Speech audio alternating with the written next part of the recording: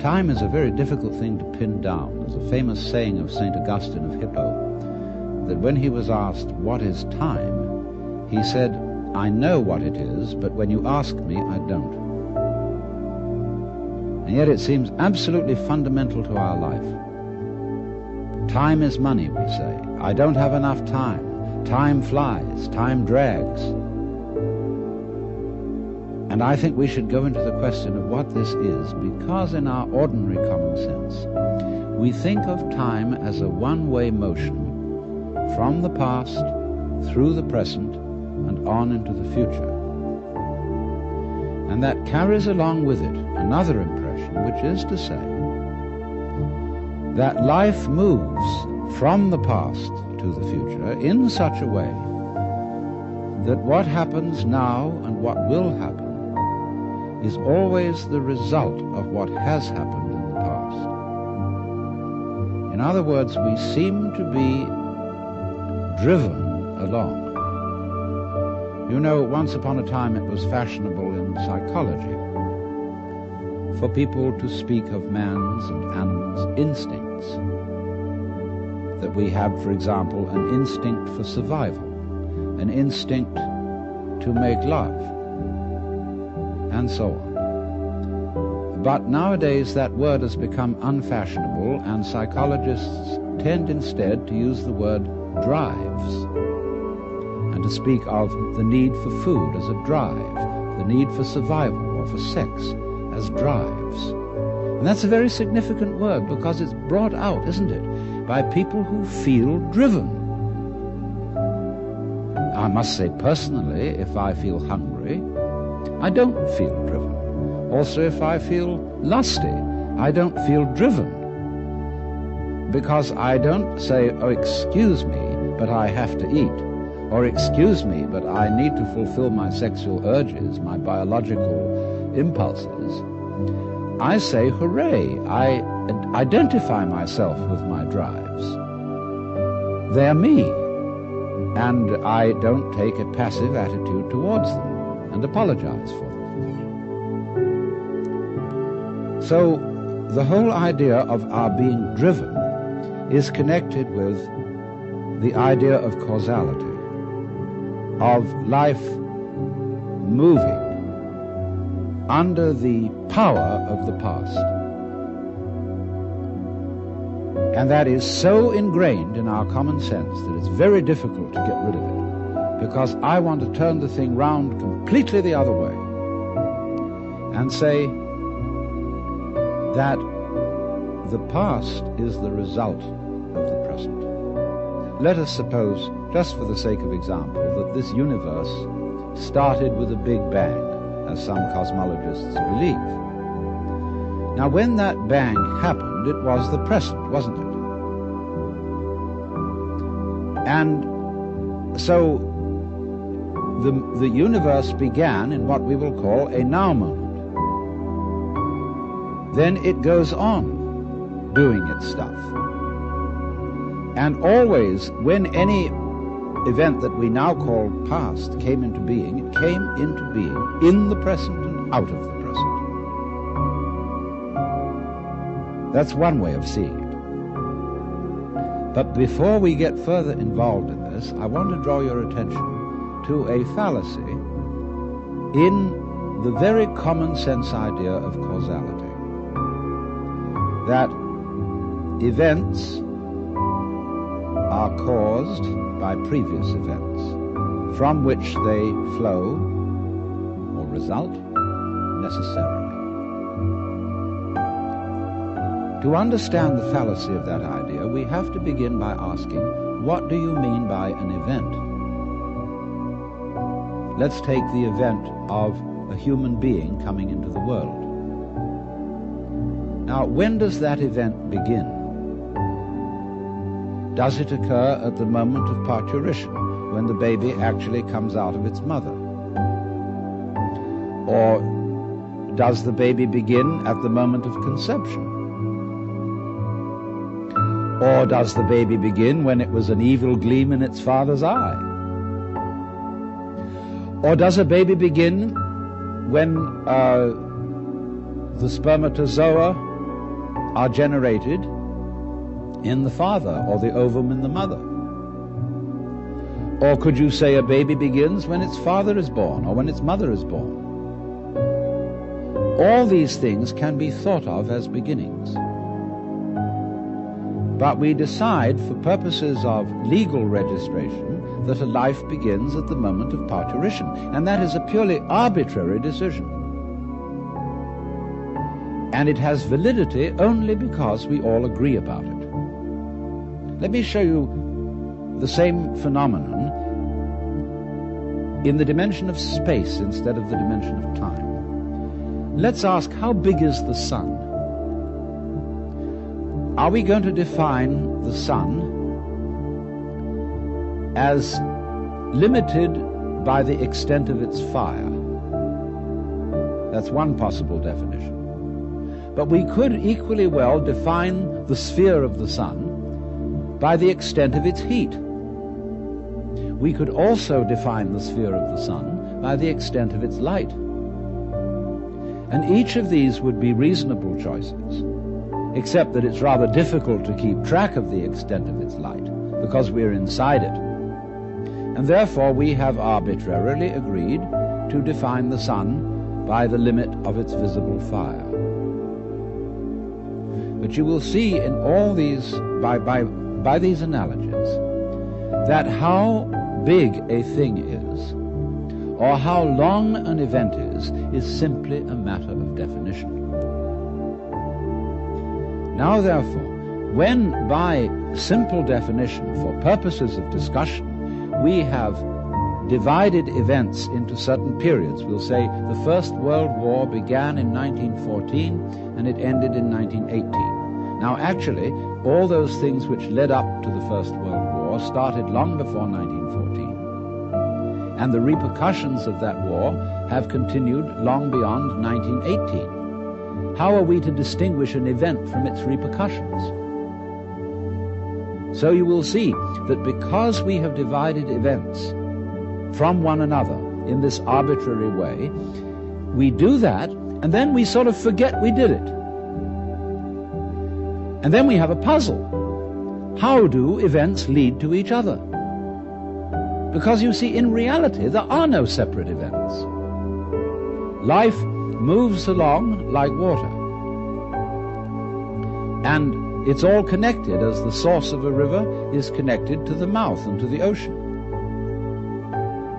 And all the events or things going on are like whirlpools in the stream. Because you go there today and you see a whirlpool. You go there tomorrow and you see a whirlpool. But it isn't the same whirlpool because all the water is changing every second. What is happening is not really what we should call a whirlpool, but rather a whirlpooling. It is an activity, not a thing. And indeed, every so-called thing can be called an event. We call, say, a house, housing. We call a mat, matting. And we could equally call a cat a catting. So we could say the catting sat on the matting. And we would thereby have a world in which there were no things but only events. To give another illustration, a flame is something we say, there is a flame on the candle. But it would be more correct to say, there is a flaming on the candle, because the flame is a stream of hot gas. Let's take another amusing example. We say fist, and fist is a noun. And fist looks like a thing, but suddenly what happens to the fist when I open my hand? See, I was fisting.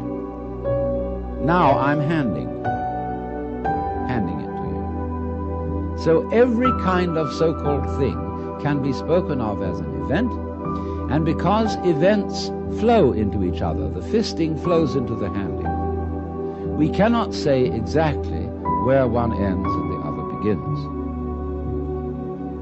So therefore, if we remember that, we shall see that we do not need the idea of causality to explain how a prior event influences a following event, because it's like this.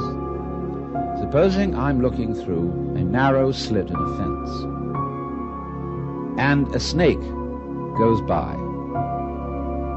I've never seen a snake before, and this is mysterious. And I see through the slit in the fence, first the snake's head. Then I see a long, trailing body, and then finally the tail. I say, well, that was interesting. Then the snake turns round and goes back. And again I see first the head, and then after an interval the tail. Now if I call the head one event and the tail another, it will seem to me that the event head is the cause of the event tail, and the tail is the effect. But if I look at the whole snake, I will see a head-tailed snake, and it would be simply absurd to say that the head of the snake is the cause of the tail, as if the snake came into being, first the head and then the tail. The snake comes into being out of its egg as a head-tailed snake. And so in exactly the same way, all events are really one event. We're looking, when we talk about different events, we're looking at different sections or parts of one continuous happening. And therefore,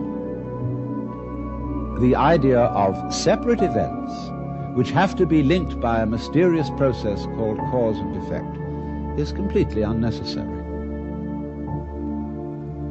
But having thought that way, we think of present events as being caused by past events, and therefore we tend to regard ourselves as the puppets of the past, as driven along by something that is always behind us. Now, to overcome this impression, it's very simple. You begin again with an experiment which I suggested in a previous talk about meditation. Approach the world through your ears. If you shut your eyes and make contact with reality purely with your ears, I mean, it's kind of silly perhaps to shut your eyes when you're looking at television, but do it just for a moment. And you will realize that the sounds you are hearing are all coming out of silence. You hear, and it fades away, fades, and finally disappears. It's a curious world, this, isn't it? Because you hear all the realities in it, the sounds, suddenly coming out of nothing. You don't see any reason for them to begin. They just appear, and then they echo away through the corridors of the mind, which we call memory. Now, if you open your eyes, it's a little harder to see this with your eyes because, unlike sounds, the eyes sound static. Or rather, they look static. Everything looks still to your eyes. But you must understand that the world you are looking at, say when you look at a light, that light is vibrating. All material things are vibrations, and they are vibrating at you now in the same way as the sound was vibrating on your ears. In other words, the present world that you see is a vibration coming just as the sound comes out of silence. The light is coming out of space. It's coming out of nothing straight at you now and echoing away into the past. So the course of time is really very much like the course of a ship in the ocean. Because here's the ship, you see, and it leaves behind it a wake.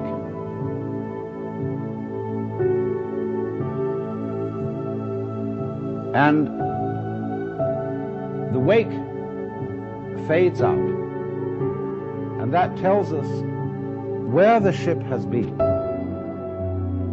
in just the same way as the past and our memory of the past tells us what we have done.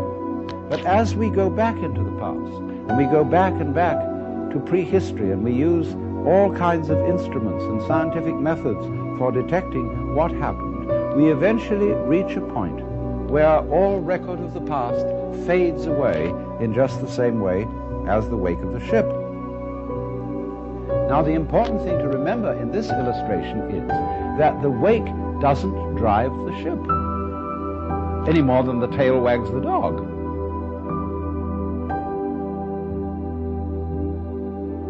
Supposing there's a neurotic, difficult child, and one school of thought used to say, well, bang him about, beat him up, and maybe he'll change. But then they said, oh no, that's not fair to the child to beat him up because it was his parents. They didn't bring him up properly. And so then they say, well, punish the parents. Well, the parents say, excuse me, but our parents were neurotic too, and they brought us up badly, so we couldn't help what we did. And so since the grandparents are dead, we can't get at them. And in any case, supposing we could, we would pass the whole blame back to Adam and Eve in the Garden of Eden. And they say, they started all this mess.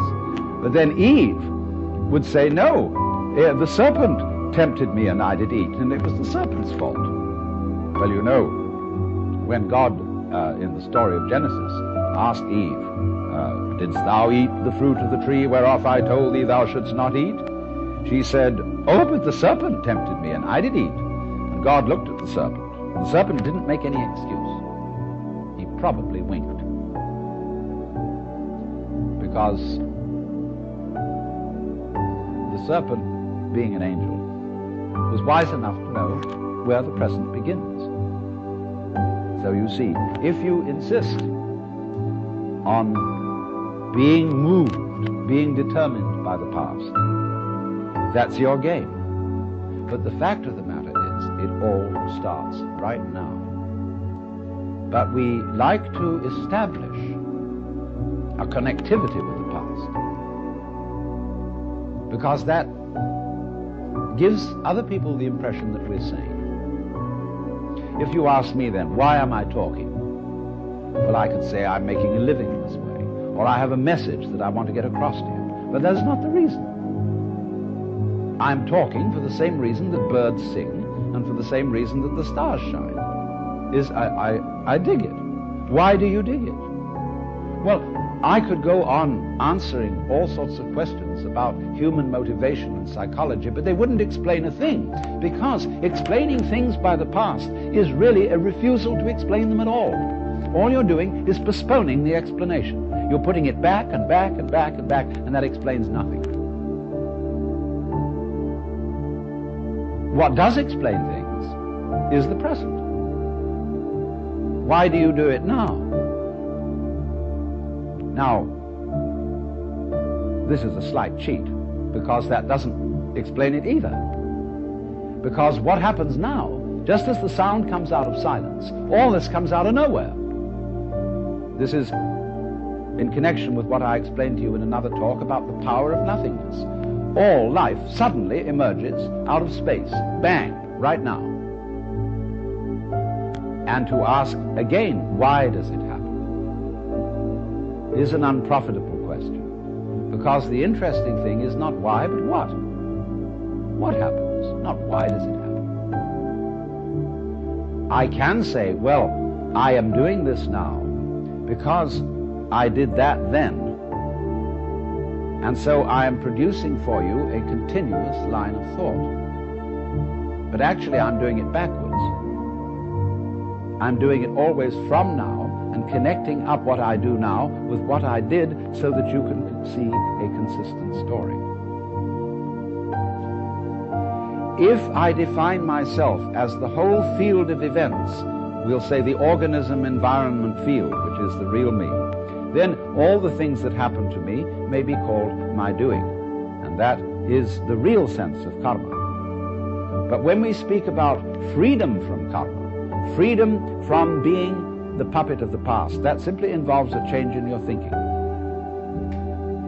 It involves, in other words, you're getting rid of the habit of thought whereby you define yourself as the result of what has gone before, and instead get into the more plausible and more reasonable habit of thought, in terms of which you don't define yourself in terms of what you've done before, but in terms of what you're doing now. And that is liberation from the ridiculous situation of being a dog wagged by its tail.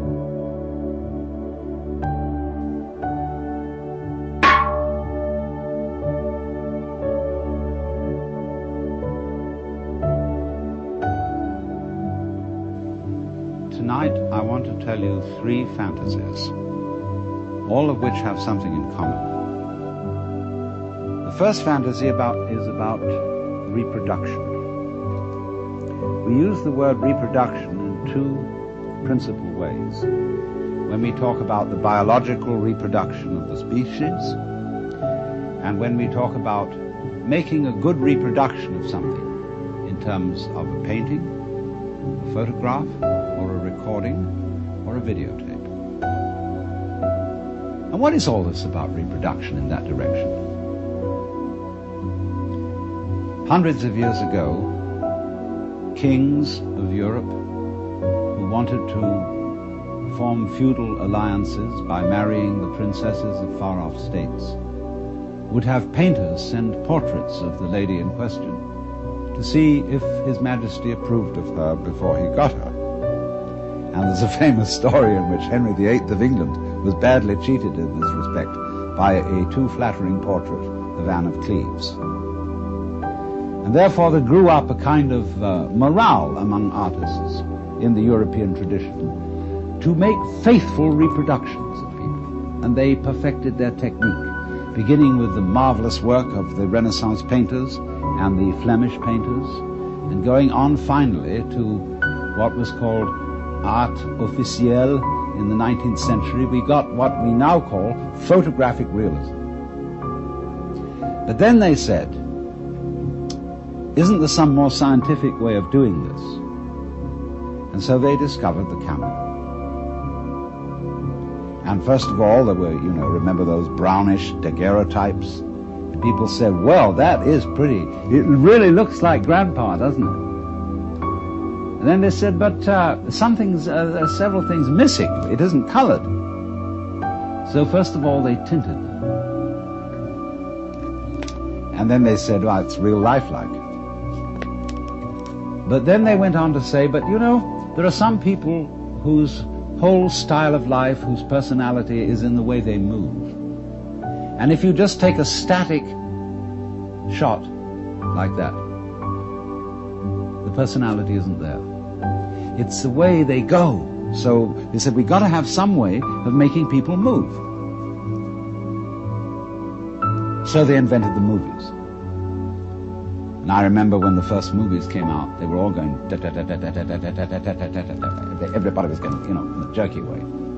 Then they smoothed it out and they said, oh, that's real lifelike. But they said then, but there's another thing about reproducing people, which is that they talk, and a whole lot of their personality is in the voice.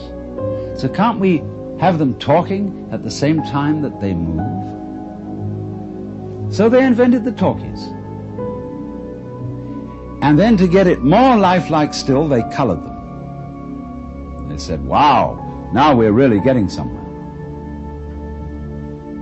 Then, to make it even more real, they put it in 3D.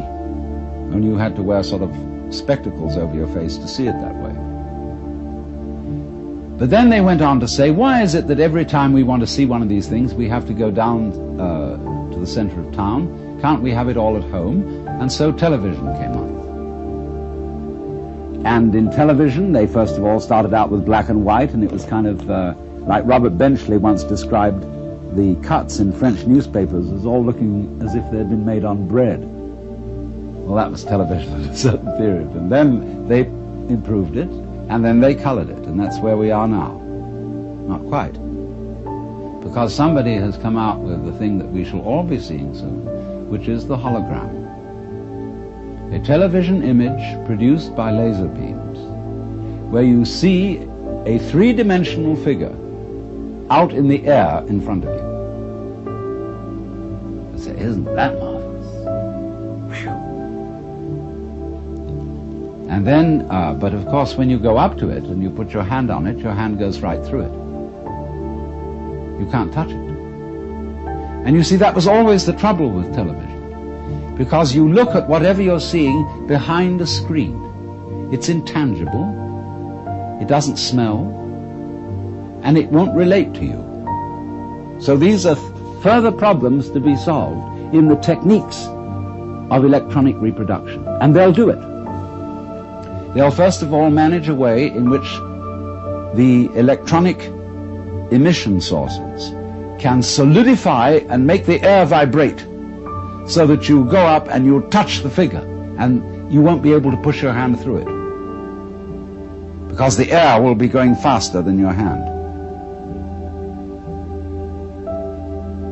Imagine that. You can actually, if there's a beautiful dancer on the television, you'll be able to go up and embrace her, but she won't know you're there, and she won't respond to you. And you'll say, well, that's not very lifelike.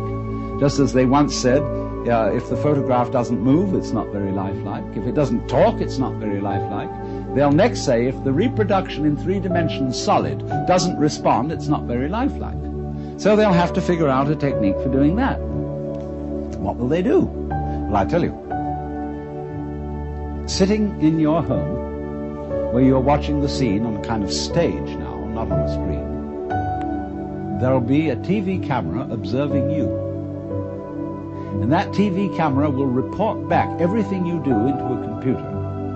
And the computer will so manage each bit of information, that's to say, each tiny little granule unit of information going into the image that you're looking at, that it will immediately decide what is the appropriate response to the approach that you are making to the image.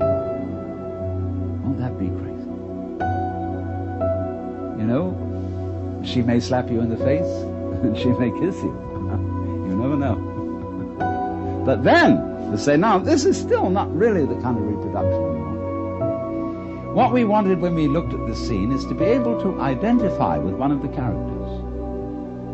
We wanted to not just watch the drama that's being performed on the stage in front of us, but actually get into it. And so we want to be wired in with electrodes on the brain, so that we will actually feel the emotions of the people acting on the stage.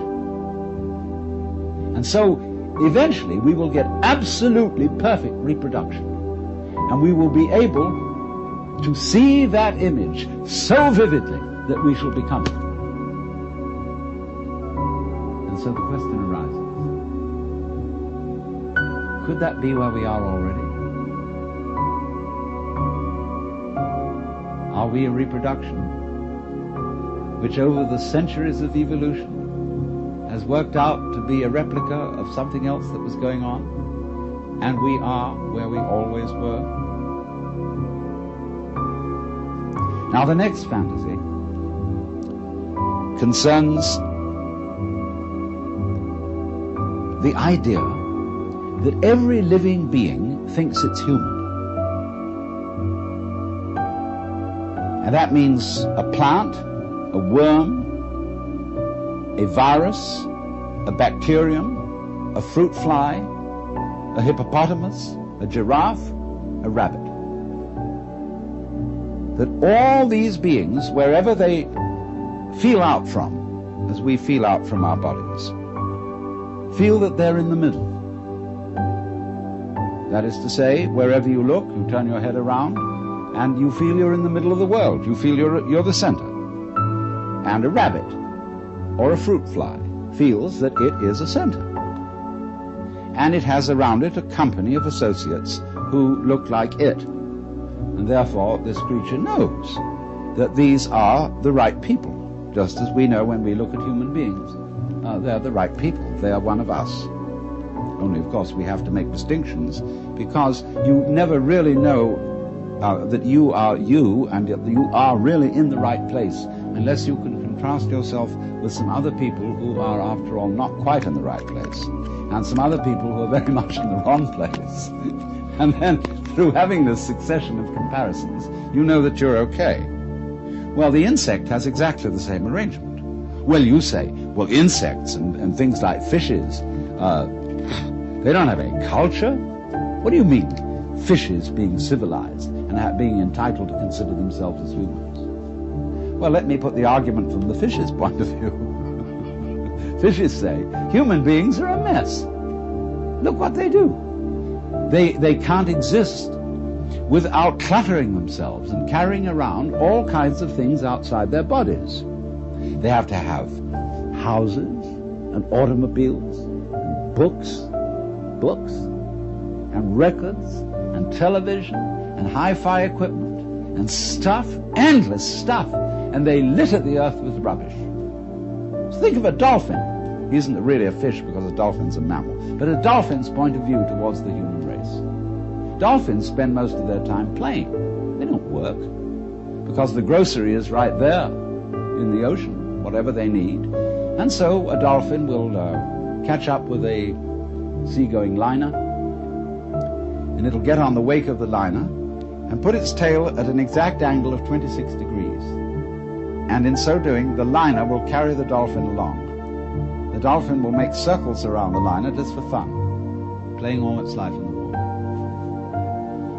And we know that a dolphin's brain is as big, if not bigger than ours, that it's incredibly intelligent, that it has a language which we can't decipher. And the person who knows most about dolphins in the United States, Dr. John Lilly, is a friend of mine, and he said he came to the conclusion that dolphins were too smart to tell us their language. So he abandoned this project. He said he would no longer keep such a highly civilized being in the concentration camp of a zoo, and that it should go back to the ocean. So the point is that not only dolphins, but every organism that has any sensitivity in it whatsoever considers itself to be the center of the universe. Now, it has its problems. There's a Zen poem which says, "The morning glory which blooms for an hour differs not at heart from a giant pine that lives for 1,000 years." In other words, an hour is a long life to a morning glory. 1,000 years is a long life to a pine. And our 80 years and 10, or as the insurance company's actuarial tables put it, somewhere between 65 and 70 years as an average human life, seems about the right length of life. I mean, there are people who want to go on and are in quest of immortality and have their bodies frozen in case there should develop in the future some technique by which they could be revived. But I really don't go for that idea, because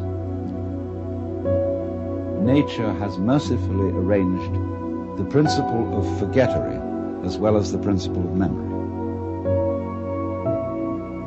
If you always and always and always remembered everything, you see, you would be like a piece of paper which had been painted over and painted over and painted over until there was no space left, and you wouldn't be able to distinguish between one thing and another. It's like when a whole bunch of people start to scream and make noises and out-scream each other. Soon you can hear nobody. So in that way, one's memories become screams, and nature mercifully arranges that the whole thing be erased when you begin again. You see, it doesn't matter in what form you begin, whether you begin again as a human being, or as a fruit fly, butterfly, or a beetle, or a bird. It feels the same way that you feel now. So we're really all in the same place. We all have above us things much higher than ourselves. And we all have below us things that we feel are much lower than ourselves, just as there are things out there on the left and things out there on the right, and things in front and things behind. Because you're the middle. You're the middle everywhere, always.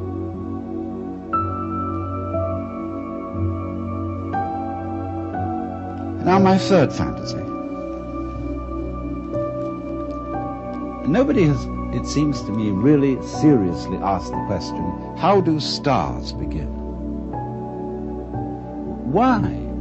How out of space do these enormous radioactive centers arise?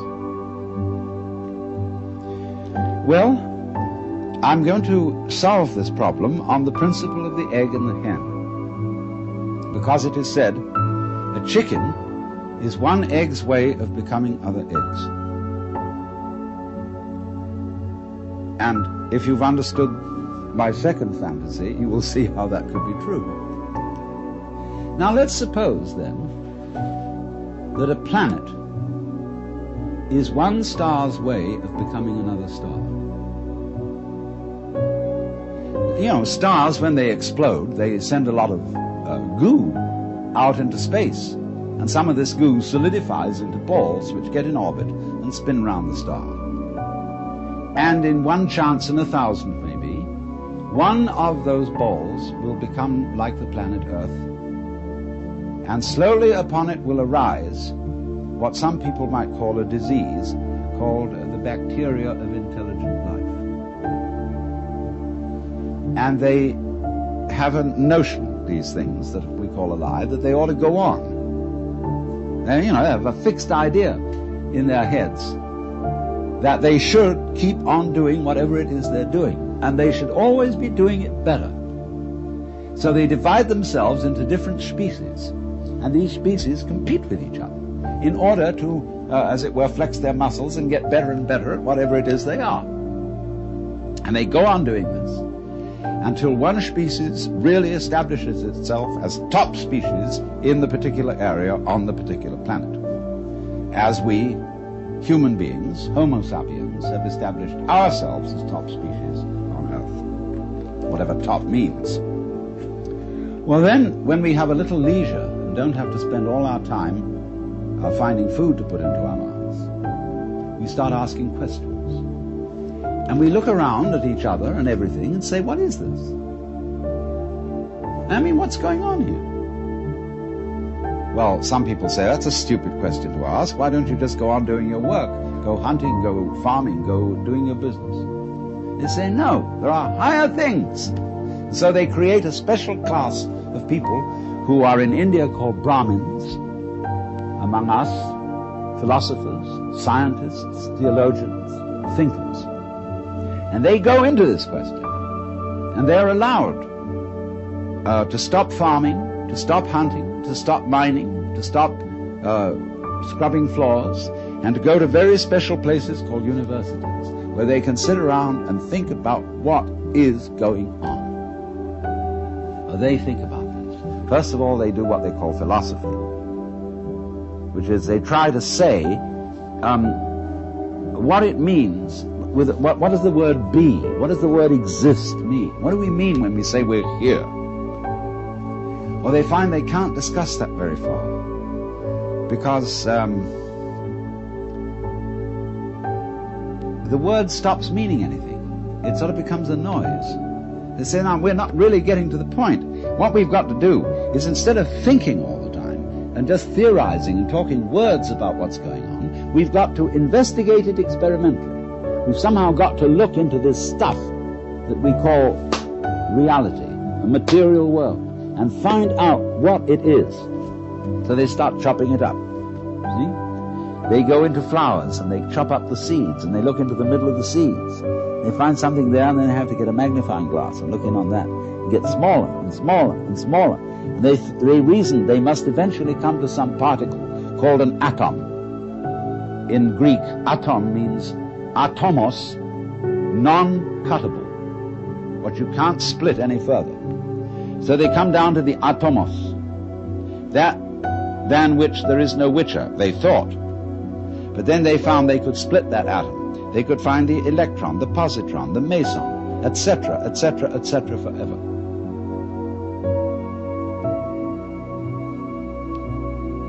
And so they said, well, this is real science, because we've now found out that every atomos of matter contains immense energy, and that we could come to the point where we could release the energy in the atom. And the trouble with intellectual people is that anything that can be done must be done. And so eventually, in the necessary course of the development of nature, they found out how to blow the earth to pieces and turn it into a star.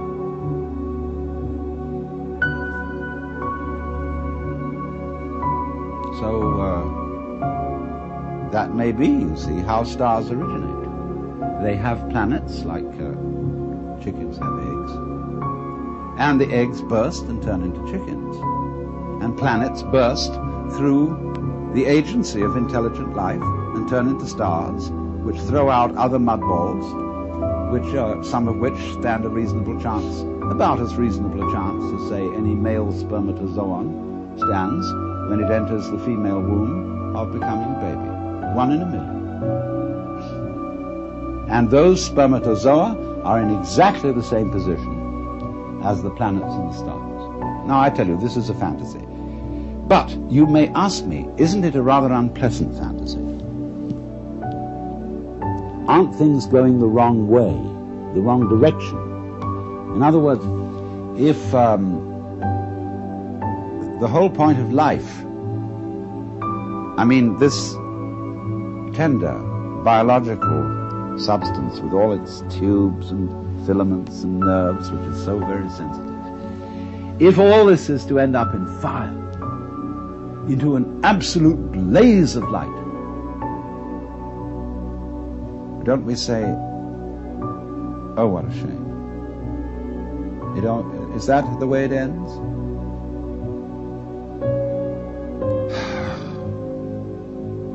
But so many people say that they want to see the light.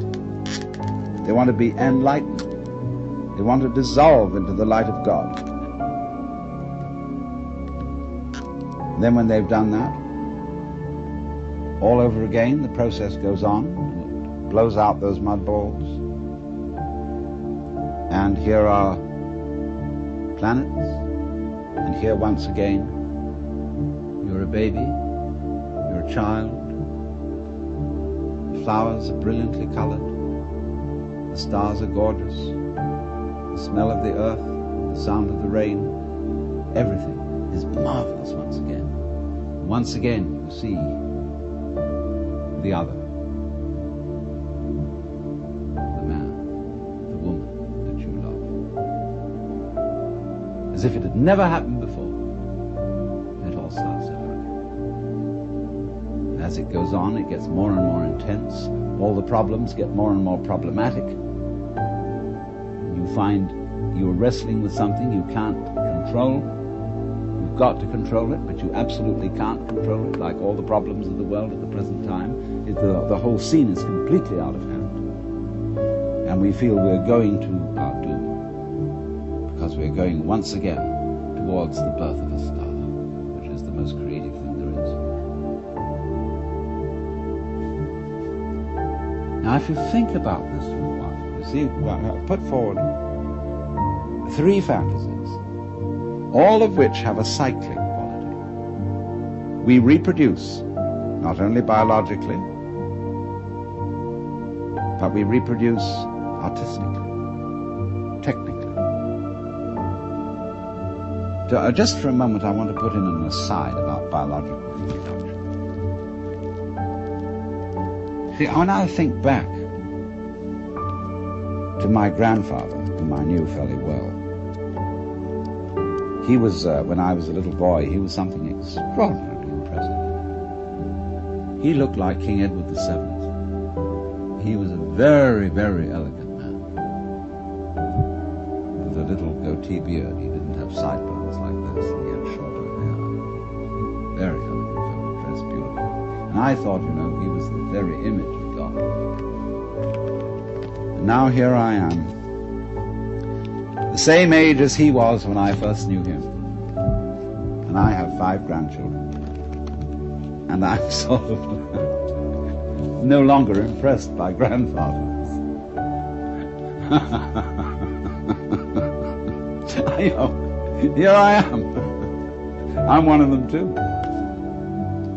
And this is the same idea, you see, of the round. That we are almost perpetually in the same place, as the French proverb says, plus ça change, plus c'est la même chose. The more it changes, the more it's the same thing. Well, that means then, you see, that existence, the feeling of being, is a sort of spectrum. Just as light is at one end red and at the other end violet. And you have to have these extremes in order to have color at all, in order to know light. So you see, likewise, we have to have the experience that there is somebody else, something else going on altogether out of our control, in order to have the experience of being me. And so in order to feel good, to feel that life is worthwhile, that existence is worth going on, in order to bring out that feeling, just as the red brings out the violet, there has to be in the back of our minds, maybe very far away, the comprehension that there is something that could happen that absolutely mustn't happen, that is the horrors, that is the screaming mimes at the end of the line. We have to know that's there. And every so often that has to happen. Because if there isn't the experience that we go through called the screaming mimes at the end of the line, where everything has gone wrong, like just before he died, the British novelist Arnold Bennett said, "I feel somehow that everything's absolutely wrong." You know? So the possibility, even the imagination that there could be such an experience in the back of our heads is the background which gives intensity to the sense that we call feeling good, feeling that it's all right. It's all right now, I'm only bleeding. So, if you understand that, you see that really and truly you're always in the same place.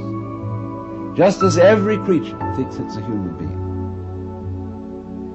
And as just every being turns out to be a reproduction by some interesting technology, whether it's electronic or biological, makes very little difference. And just as it may be, I don't know, planets are stars' ways of becoming other stars, and so on, and so on, and so on. But the moral is, you're always in the same place. And what is that place?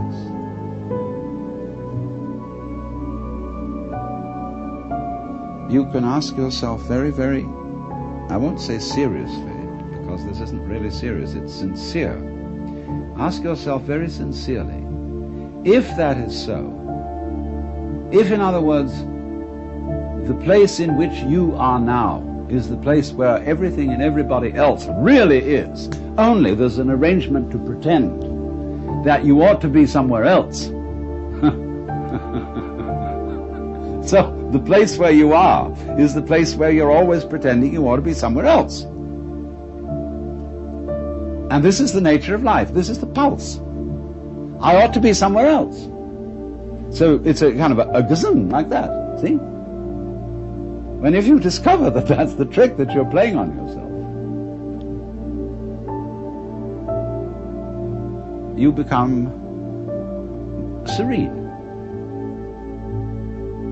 And you don't entirely give up the game because you've seen through it. But you say, it really might be fun to go on playing.